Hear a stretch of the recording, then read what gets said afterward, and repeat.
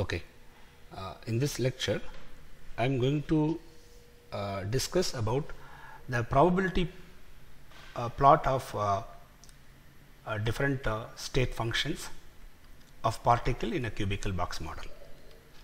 Okay, it is actually the continuation of particle in a cubical box. So if first I will choose this state psi 111 state. See, nx quantum number is 1, ny also 1, nz also 1. If you compare with the particle in 1D box, if quantum number is 1, you will never get any node between 0 to L. So along x axis you will never get any node, along y axis also you will never get any node, along z also you will never get any node, because all the quantum numbers are 1 1 1. Okay, so if you take probability, the probability will appear, and if you take the product of all these three, the probability will appear like a sphere, right? Will appear like a sphere for psi 111 state. Okay, so this is the probability plot. Okay, so the probability plot will appear like a sphere for psi 111 state, right? It is actually a sphere or a hollow sphere, right? It appears like hollow sphere. It appears like hollow sphere, right? And there is no nodal plane in this case for psi 111 state. Suppose if we go to next one, that is psi 211 state. See, for psi 211, now let us take the coordinates in a different manner so that you can visualize this easily. I will take this as origin now. I will take this axis as x axis, and this is y, and this as z. Okay, see, what I did is I just rotated. I rotated this system in such a manner that or I placed the origin here, that's all. Okay, because I want to show what happens along x axis, right? See, now nx quantum number is 2. If you compare with the particle in 1D box, for quantum number 2 you will get a node at the middle. Okay, right? So here we are going to draw the probability plot. So the probability plot is supposed to have a nodal plane along the x axis, and there should not be any nodal plane along y or z. Okay, so how the diagram will appear like, or the probability plot will look like. You will be having a dumbbell, and this is not the fully filled dumbbell, it is actually a hollow dumbbell. Okay, let me show like this, just for understanding purpose I am drawing like this, right? It is an hollow dumbbell, and the dumbbell, right, appears that is, it has a nodal plane, right? Here we have a nodal plane. Let me show you like this. Here we have a nodal plane, right? The nodal plane is passing at the middle, right? So we have a nodal plane along the x axis. Along x axis we have a nodal plane, but along y and z there is no nodal plane. So this is how the psi 211 state will appear like. This is not p orbital. You know very well, p orbital has fully filled. Okay, we can say like this, p orbitals are fully filled dumbbells, but here the shape appears like dumbbell, but it is hollow dumbbell. It is a hollow dumbbell. Okay, hollow dumbbell shape, and it has one nodal plane. There is one nodal plane along x axis. In a similar manner, if you plot for psi 121 state, psi 121 state, it is very obvious that along y axis we should get a nodal plane for psi 121 state, right? So for that purpose I will take a cube. I am just showing a probability plot, right? Several probability plots. So I will take this as origin now. I will take this as x axis, this is y, and this is z.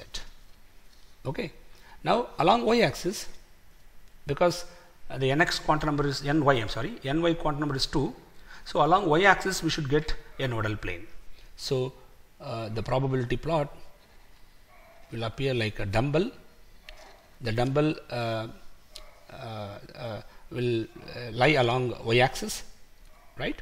And it is a hollow dumbbell actually. I'll show like this. Okay, it is actually three-dimensional in shape. It is a hollow dumbbell, right? And it has a nodal plane. It has a nodal plane along y-axis now. Okay, so you have a nodal plane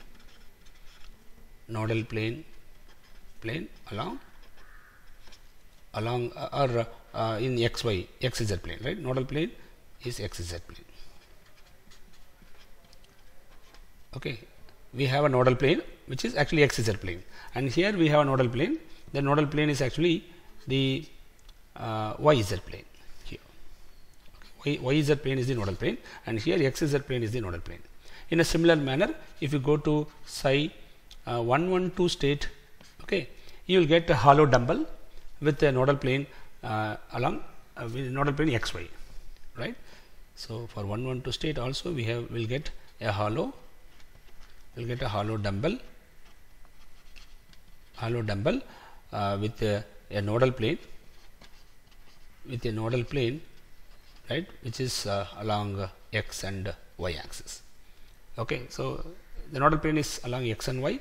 Here the nodal plane is along xz. Here the nodal plane is yz. So psi 211 state, psi 121 state, and psi 112 state.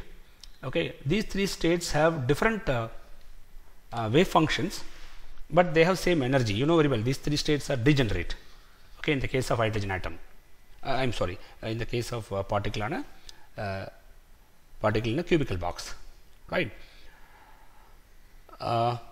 These three states have the same energy, but the wave functions are different. So the probability plot will appear in along different axes. Okay, see for psi 11 state, right, the probability is same everywhere along x or y or z. The probabilities appear like a sphere, hollow sphere. Whereas for psi 211 state, we'll get a hollow dumbbell.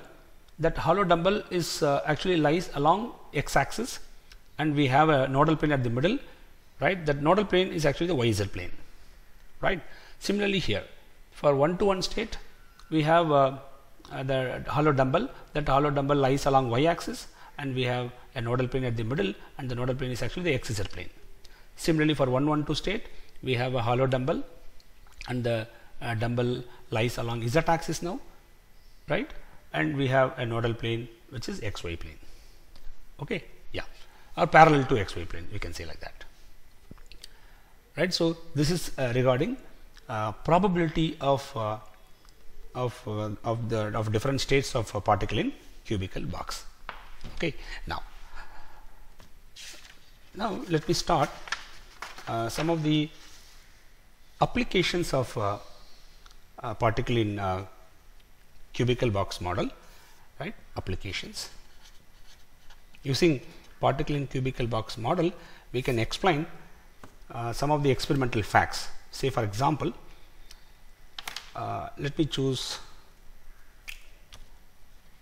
okay, the first one. Let us take the F centers in crystals. F centers in crystals. F centers in crystals. Okay, you know very well some ionic crystals on heating with the corresponding metals in the vapor state, you will get a color. Say for example, if you take lithium chloride, solid lithium chloride, which is actually colorless material, transparent, but on heating lithium chloride with the lithium metal vapor, okay, you take lithium chloride solid and heat it with the lithium metal vapor. Okay, on heating, what will happen? The lithium chloride solid, right, become pink. Similarly, if you take sodium chloride solid, and if you heat it with the sodium metal, right, that solid is actually transparent, colorless. I can also say colorless. The colorless sodium chloride become yellow.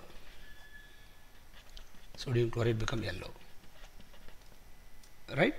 In a similar manner, if you take potassium chloride solid potassium chloride, which is also colorless, but on heating with the potassium, listen, you can take any alkali metal actually here. You can take any alkali metal. It is not necessary that for lithium chloride we should choose lithium, for sodium chloride we should take sodium. No, even you can take any other alkali metals. Okay, what we need is it should provide an electron. That's the point. Okay, so it should have low ionization energy, right? So heating with the potassium in the vapor state, right? This will give you the lilac color. I'll get potassium chloride with the lilac, which appears as lilac, right? Similarly, if you take zinc oxide, solid zinc oxide, it is also colorless, but on heating with the you'll get zinc oxide, right, which gives yellow color. Now, what is the reason for this, for the appearance of the color? Okay, so listen, this is actually a very important one. Suppose I'll take sodium chloride as an example. Sodium chloride. So sodium chloride solid on heating with the sodium metal in the gaseous state will get sodium chloride solid, which appears yellow, as I told you, right? Similarly, you take sodium chloride crystal. See, actually this is colorless. The normal sodium chloride is colorless. On heating with sodium vapor, I am getting yellow. Similarly, you take sodium chloride solid, heat it with the potassium metal in the vapor state, right? Again, I am getting the same yellow color, right? So one point is very clear here, that color is not due to the metals in the vapor state. Color is not due to this. Color is actually due to the sodium chloride crystal, right? What is actually happening here? You know very well, on heating sodium chloride, suppose let me draw the solid state structure. Just for understanding purpose, I am drawing like this. It is not actually appearing like this. I am just showing one layer of sodium chloride. Okay, so here we have sodium ion, here we have chloride ion, here we have sodium ion, chloride ion, sodium ion, right, like that. So here we have chloride, sodium, chloride, sodium, chloride, sodium ion, chloride ion, sodium, chloride, sodium, etc., like that. Yeah. Okay.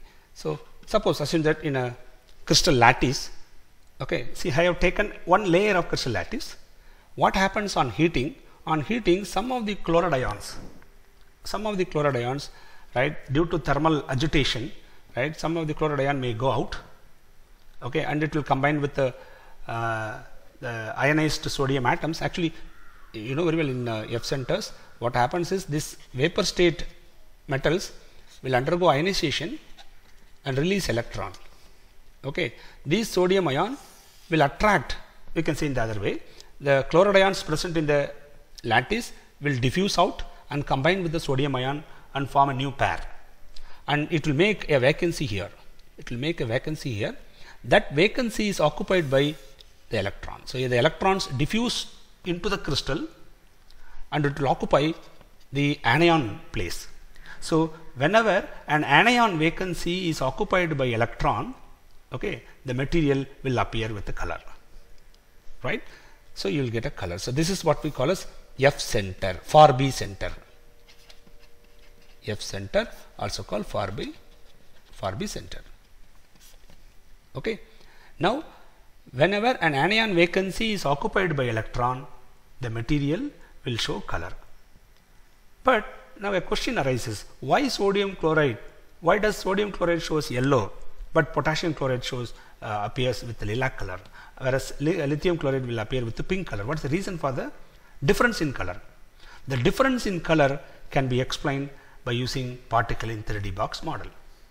Okay, let us assume, see, this is actually one layer I told you, no? So if you take the upper layer and the downward layer, then this place, okay, approximately it will appear like a cube. Listen, this is actually one layer. Now just imagine we have another upper layer and another downward layer. Okay, therefore that middle place will appear or will look like it's not exactly cube but appear like a cube, and the electron, okay, behaves like a free particle, right, moving inside the box. Okay, so here this electron, right, behaves like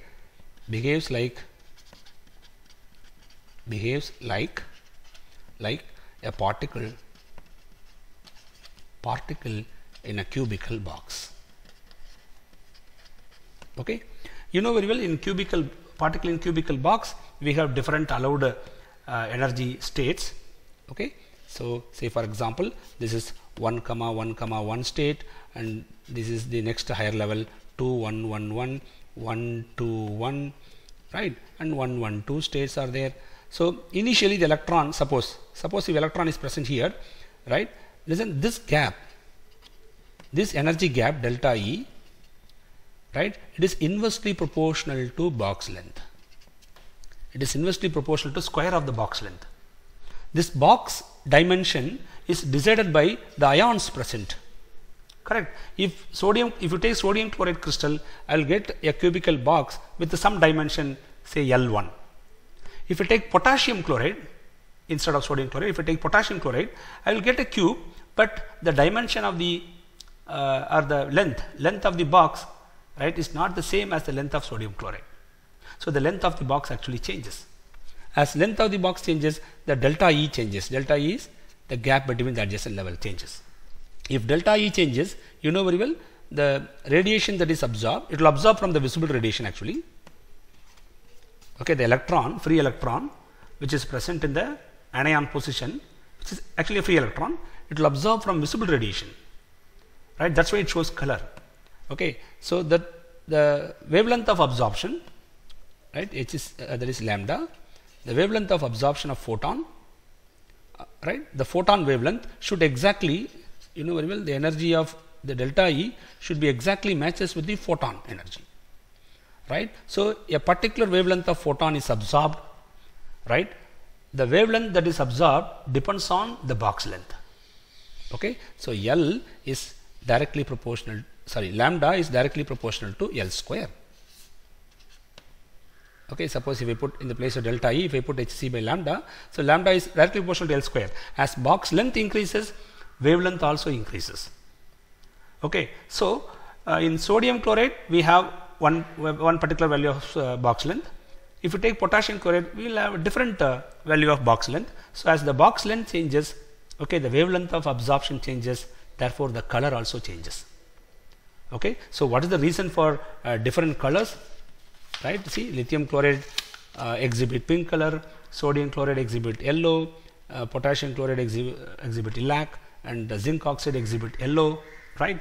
The reason for these different colors are due to the dimension or the size of the box. Okay, size of the box is decided by the ions present in the crystal. Okay, so this is the reason why F center shows F centers in different crystals will appear with a different color. Okay, right. I stop here. We'll discuss some more applications, okay, in the coming lectures. Thank you.